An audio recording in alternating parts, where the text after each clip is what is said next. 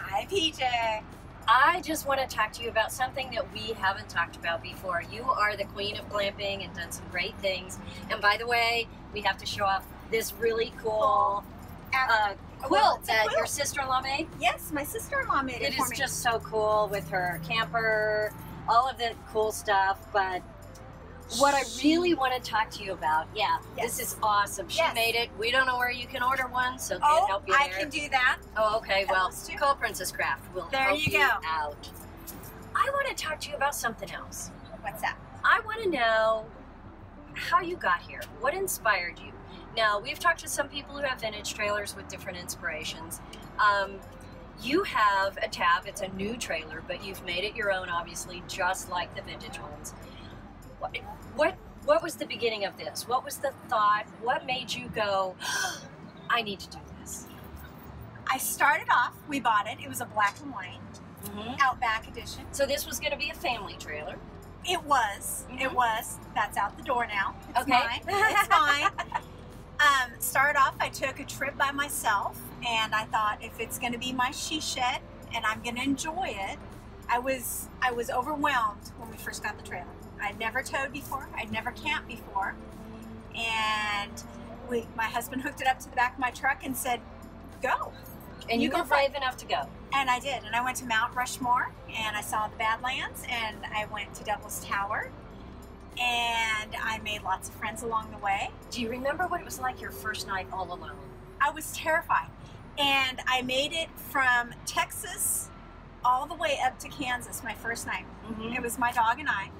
And the first place I stopped, I forgot where the water went, and I forgot where the electrical went.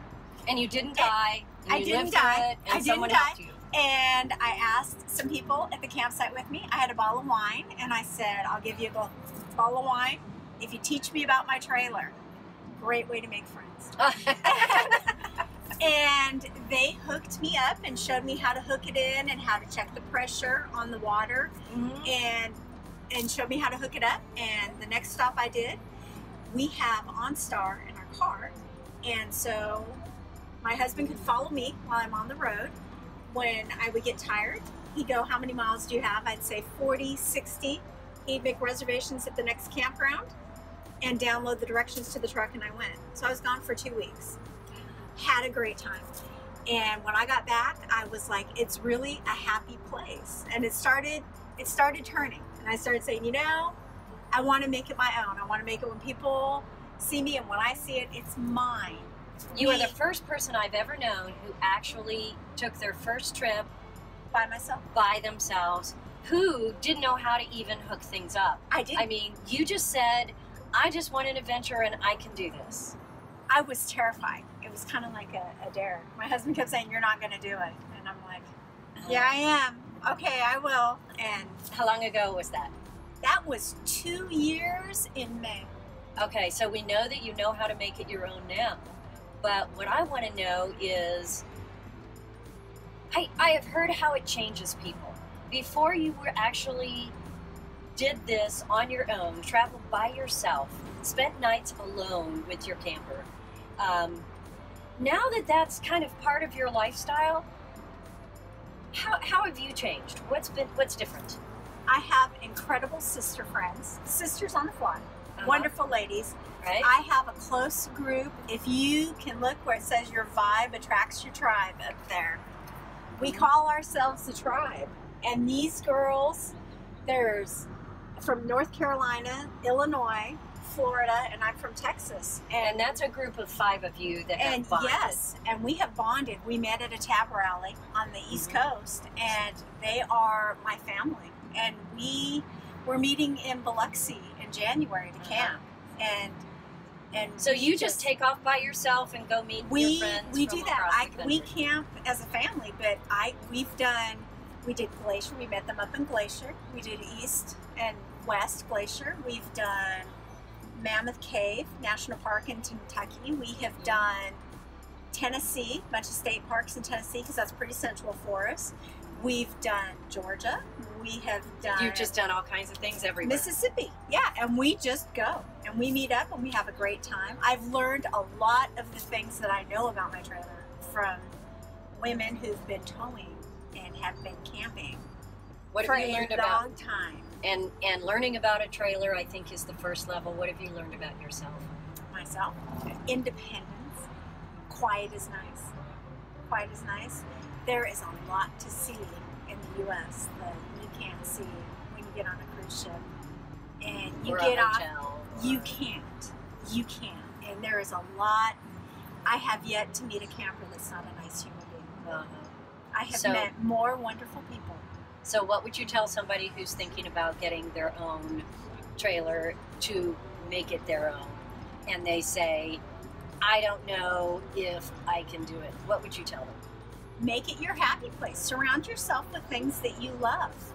What would you tell somebody who's not as brave as you? I'd say, take a chance. Take a chance. Take a chance. All right. That's the best thing in the world. Yeah, it's amazing. You learn more about yourself than you can ever imagine. And it's absolutely amazing and fun. Well, the bubbles attract people. The bubbles on the outside of your camper attract everywhere friends. I go. I meet people. I give about 5 million tours every time you stop at a gas station. People are like, can I see? Come on in. Any parting words for people who say, maybe this is interesting? I wish that I would have known about renting. I would have rented one before I bought one. I would have fallen in love. I would have still bought one. I think that's a magnificent idea. I think just go. Just do it. Just go. The national parks are incredible. There's beautiful places. Badlands looks like a different world. Yeah. You know what I tell people? I tell them, you know what? If you think you can't do it, then you don't try.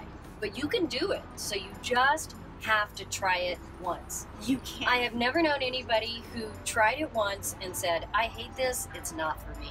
Now, they may be out there, but I've never seen our first camping trip, which before I went off on myself, we camped and we had 3 dogs and totes full of stuff. And too much stuff. Oh, it was awful. And I was just like, what in the Sam Hill have we gotten ourselves into? And then the second time I took it out is when I took it out by myself, and that was the first time alone. And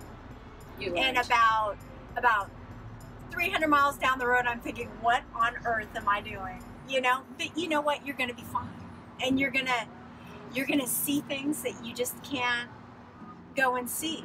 You get tired, you can stop and sleep. You're hungry, you can stop and have a sandwich.